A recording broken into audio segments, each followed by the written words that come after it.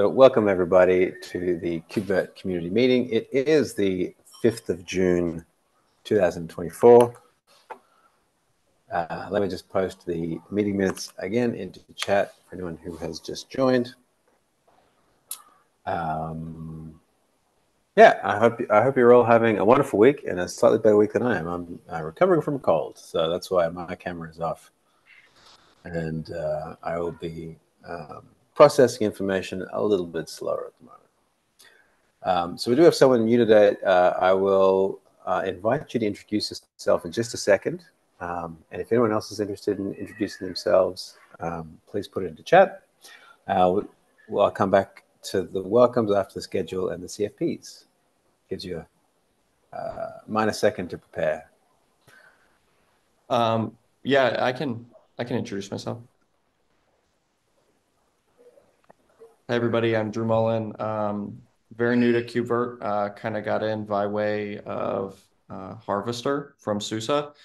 I've spent most of my open source work doing contributions to mostly HashiCorp products, and that's kind of what's piqued my interest in KubeVirt. Is I'm trying to write a HashiCorp Packer plugin for Harvester, which runs KubeVirt under the hood. So that's how I kind of got into this circle. It's nice to meet everybody. Hi. And nice to meet you. You're very welcome. I feel like I recognize your name on maybe some issues or some bugs recently or some PRs. Could be. I did open an issue in early April. It depends on are you a bird in the hand? That is me, yeah. That's got to be the best GitHub name I think I've seen. That's great. So yeah, you commented on this. Cool.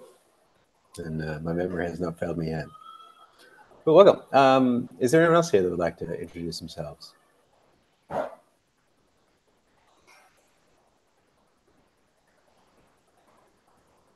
Alrighty, well, there's always next week.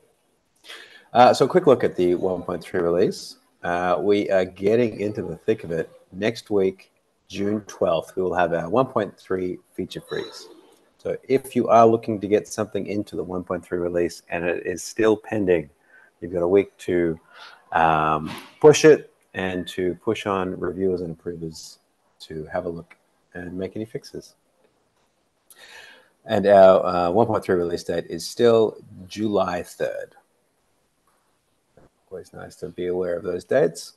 The CFPs, I think it's just the two, which running out of time. We've got KVM Forum 2024, so that will be in Brno in September. So that stops, it's due in a couple of days, June 8th, which I think is Friday. And then KubeCon, Cloud Native Con, it's a big one. Salt Lake City in November. The next day, June 9th, is when the CFP closes. For either of those, if you're interested and you're not entirely sure of an idea, or if you have an idea and you'd like someone to have a look at your proposal, you are welcome to ping me tomorrow, I guess either today or tomorrow, because I don't think I'll be here on Friday. So yeah, that is an open, but I guess relatively small invitation.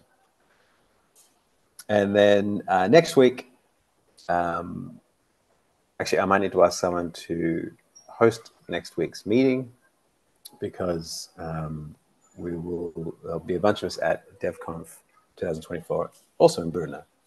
And there you can see the talks that I've been made aware of. If you know of any other KubeVirt or adjacent related talks at DevCon, please let me know. I'll put them here. Okay. And on the subject of events, KubeVirt Summit. The CFP is closed. The committee has met. We had more submissions than we've had in previous years, and it was very difficult to narrow it down. Very sad to pass by a whole bunch of really great talks, unfortunately. There is a a proposed schedule PR that will hopefully get merged today. I don't know if Jed's on the line. He's not. So you can see it there. I'm working with the CNCF. They will soon have an event page. So once that is up and they let me know about it, we can start sending out links on the KubeVirt dev mailing list, on the Slack channels, on the Twitter account, wherever you see it. So you can join up. It's online and it's free, and it's also been moved one day early to avoid a clash. So it'll now be on June 24th, 25th. So that, I believe, is a Monday and a Tuesday. So something to keep in mind. Are there any questions? Wonderful. Drew. Hello, everyone. So I had an issue around, I believe there's a incorrectly documented set of endpoints. I believe at first I thought it was just delete VM, but I believe all delete APIs are currently documented as returning a status field. But I believe in reality, they're actually returning the object that has been deleted. So if you delete a VM, you don't get a status back, you get the VM that was deleted.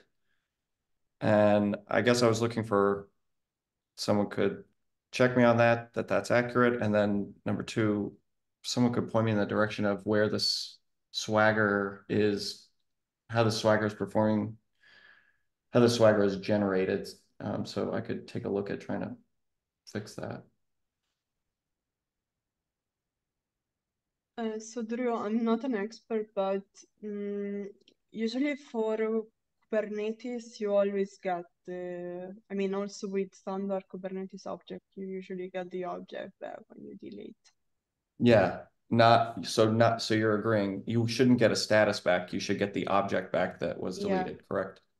And if you look in hack directory, there should be something called generate sh.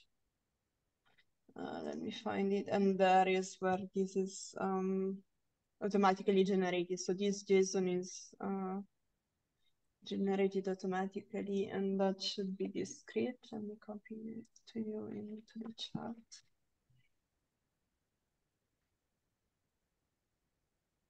If you look at from live line 12, there is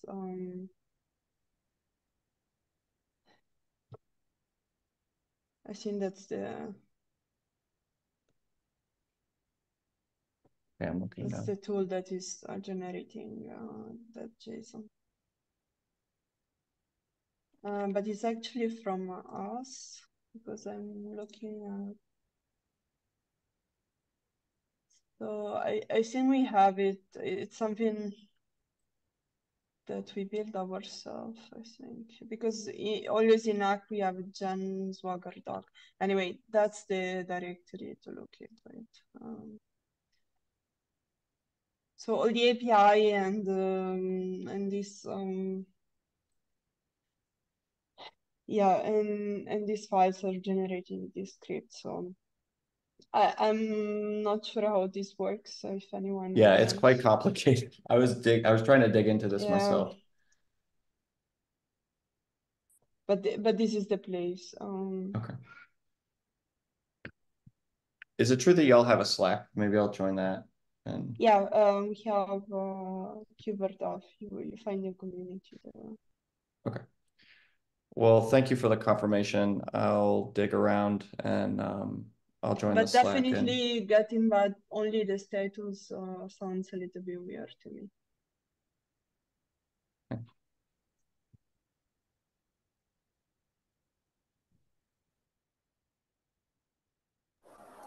I've just thrown into chat the socializing section of our community repo where you can find our both of our Slack channels. You're probably interested in KubeVirt Dev.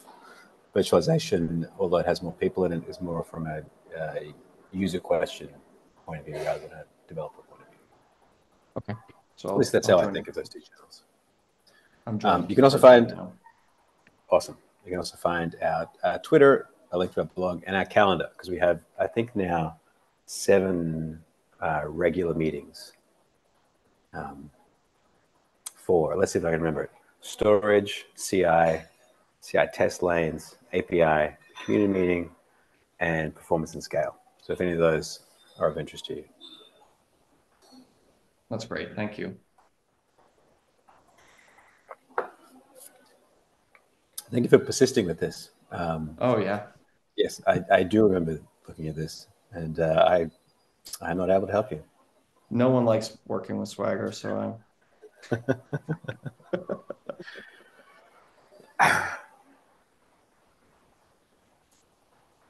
Okie dokie. So we have a couple of things. The mailing list that I wanted to draw attention to, for those that haven't seen it already, let this load. So Antonio sent this out a couple of days ago. The SQL operator lane, to the best of my knowledge, it is still unstable. And we'll know more when it gets fixed, I think. And this one from Daniel Heller, clarifying working groups. So there's been a lot of changes to the way that we've organized SIGs and the responsibilities and I think the governance around those. So Daniel is putting forward a distinction between working groups and SIGs, which we didn't previously have. So there's two PRs there. If you're interested in taking a look at them. And then we had one little bug. It's always a great pleasure when I go through and triage for this meeting and there's no PRs that need to be looked at and there's very few bugs to look at. So this came through really recently. KubeVirt on ARM. Sandbox is up to date.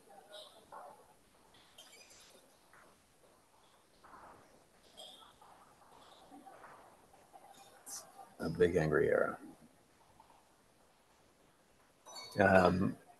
So I wanted to ask folks here: is this something? Is Howard the best / only person that will be able to help out with this kind of a bug, or is there anyone else that I can add to this who might be able to help out?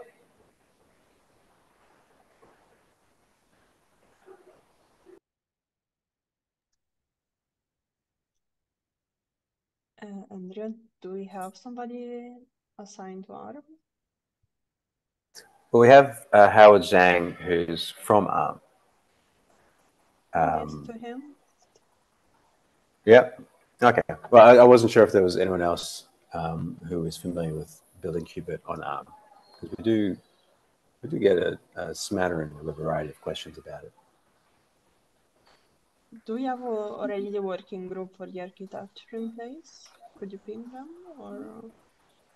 Oh, good question. I think that was still pending. Okay. I will CC Howard. If I can remember his. It's Zhaha, I think. That's right. Thank you, Brian.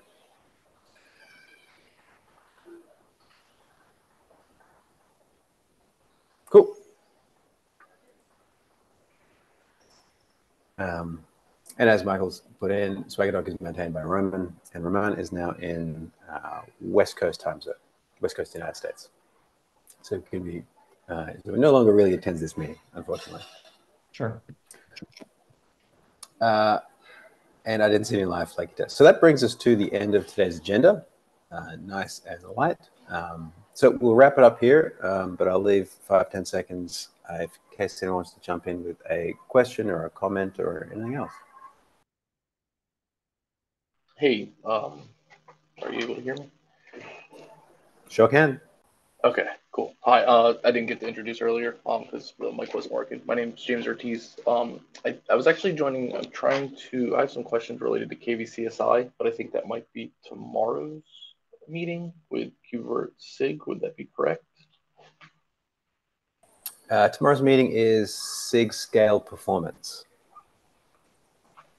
Okay, so I'm trying to figure out what the right meeting would be to ask some questions related to KubeVirt CSI. That would be storage, which is on Monday. They've just had it, so it'll be in not next week, but the following week. But Michael Henriksen is here, so you may as well ask it, and we might be able to resolve it here. Okay, it's just more about like some of the capabilities that KVCSI has. I was able to find the service capabilities, and I was trying to find the volume access modes, and then I just kind of wanted to explain like I'm bringing KVCSI into a project that I'm working with. We're using a split deployment, and I just had some questions around some of the controller capabilities that aren't there and what the timelines look like for them to get there, because we were considering possibly adding some ourselves. But I figure that's probably a more detailed conversation, more targeted for that Monday group, it sounds like. Yeah, I mean, definitely. I think we're only supporting a subset of CSI operations now. But yeah, what are you looking for? So we're replacing with the current CSI, and to keep like feature parity, specifically clone and volume expansion. I did see an issue in the KVCSI GitHub that talked about volume expansion, but it looked like cloning was being worked on first, but I didn't really see any sort of indication of when that might like get done. And then we're looking at like just for the stuff that we're doing, some timelines where we might try to do the volume expansion ourselves, and then possibly bring it back into the repo. But then while we're going through and just looking at all the feature supports, those were the main things. That was the cloning, the volume expansion, and then I couldn't find the actual volume flags in KVCSI to see what support KVCSI gave for volume capability access modes. So that's probably the one thing I'm unsure of at the moment. Yeah, no, so definitely, I think we are aiming to support all the CSI capabilities, but and I think, yeah, actually the guy to talk to is Alexander Wells, who's been working on it, and he'll be in the next SIG storage meeting.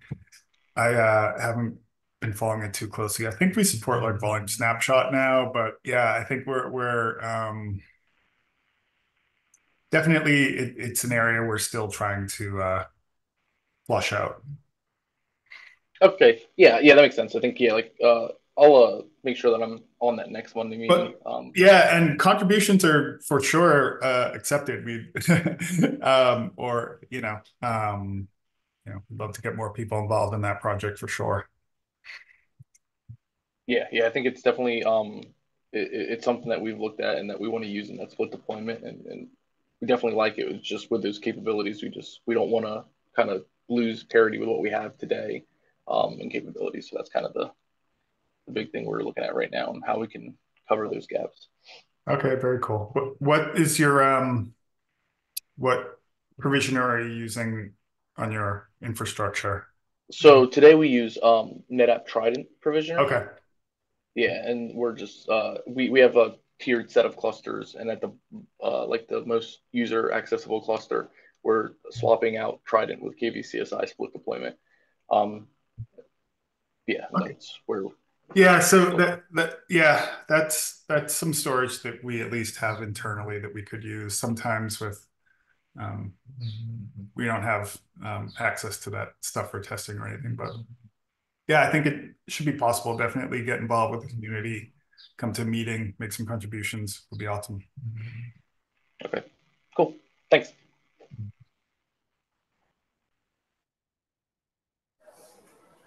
Wonderful. Yeah, and James, I'm not sure if you're here, but there's a link. The calendar that you'll find that meeting is in the github.com KubeVirt community hash. Socialize it. Yeah, because it's our only every 2-week meeting. Gotcha. Thanks. Very welcome. So Yeah, if anyone else has any questions or comments or concerns, I guess, before we wrap up. Hey, Andrew, it's Mark Lavi. If you need me, I can back you up for next week for the community meeting. Oh, that'd be awesome. Thanks, Mark. You're welcome. Much appreciated. Just confirm with me and I'll be sure to be there. All right. I can do that. Cool. All right. Thanks. In which case, thank you everyone for being here and for for helping keep this project trundling along. Oh gosh, what was I going to say? Good luck, Mark, next week. Yeah, hopefully we'll see you all next week and in 2 weeks' time. Until then, hope you all have a wonderful day. Thank you very much. Thank you. Thank you.